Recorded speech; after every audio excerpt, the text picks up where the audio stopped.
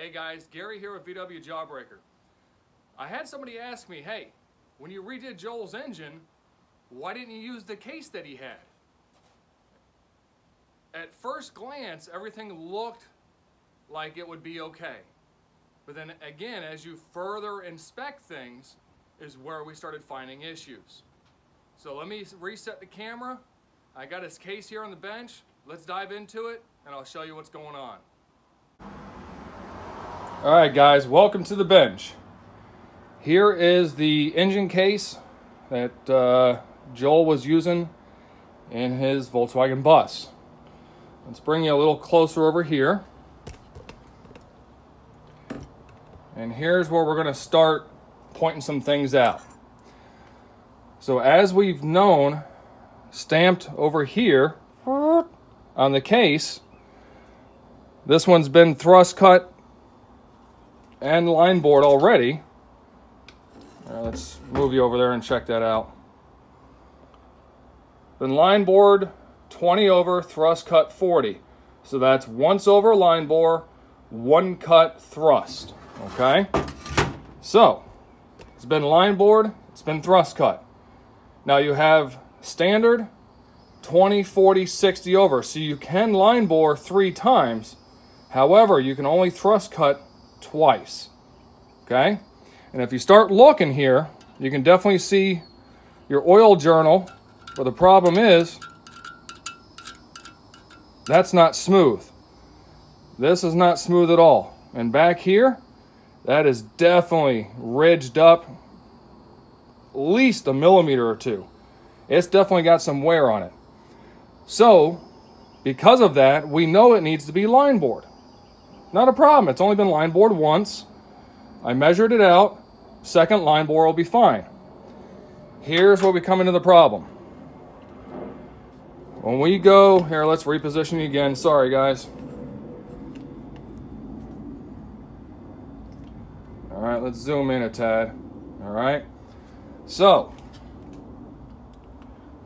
when you measure from this point here to back here, that gap on this top lip, not down here, this top lip, all right, that's your thrust.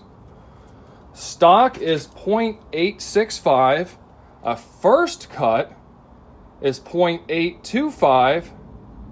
Second cut is 0.785. So we'll take our zeroed out. We're going to measure this right there. Let me lock it for you. Yep.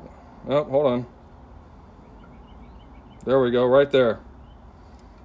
Okay. What do we got?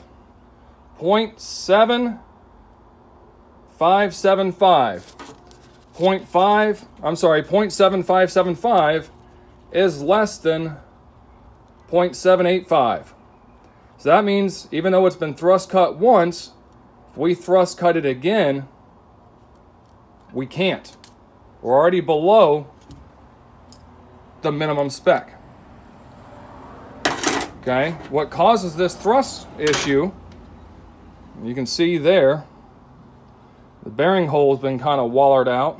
Let's back up a tad. So you put this in there, this bearing just moves back and forth.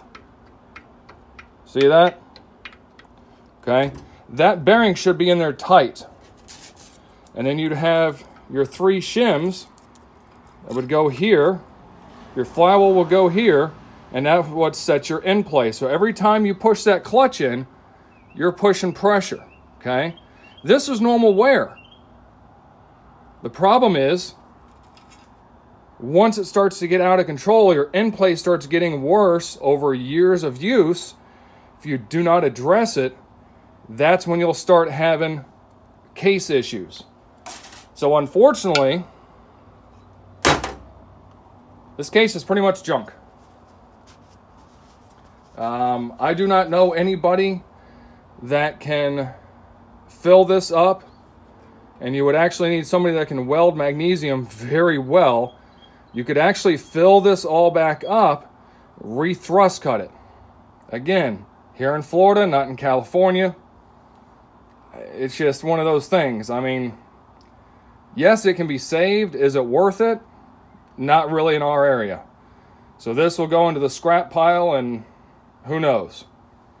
So anyway, I hope this helped solve some questions regarding thrust and what that is and why this engine case we didn't use and why it's pretty much junk. So anyway, you guys have a great week. Enjoy. Catch you on the next one.